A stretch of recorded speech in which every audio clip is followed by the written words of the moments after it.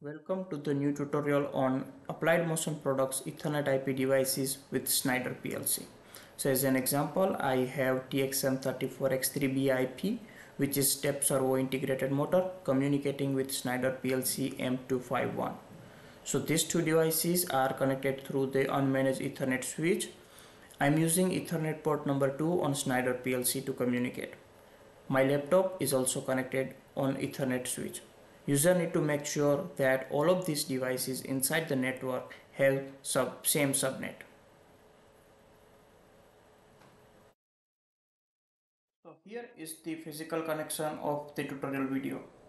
I have TXM34X3B integrated step servo motor, 24 VDC power supply to the motor, and the COM1 we are using the Ethernet cable to communicate. Ethernet port 2 on a Schneider PLC M251 is connected to the unmanaged switch. So these two devices plus my laptop are connected to the unmanaged Ethernet switch.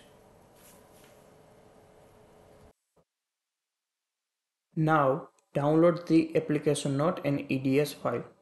So go to the Applied Motion Product website and then click on support and then application notes. You will need application note 62, so download it. Then I have a device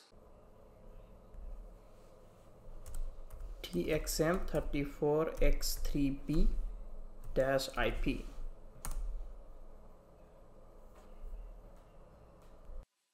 So go to the device product page and then scroll down. When you see the EDS file, download it.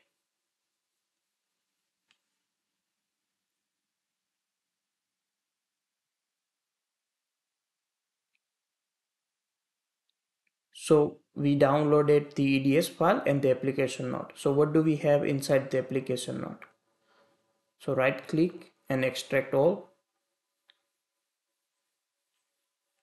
We have a PDF file which is a user guide how a user can create a program from scratch inside the Machine Expert.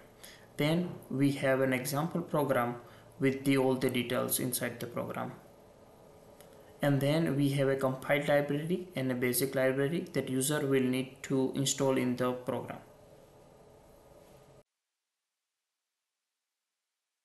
That is the end of the first part of our tutorial.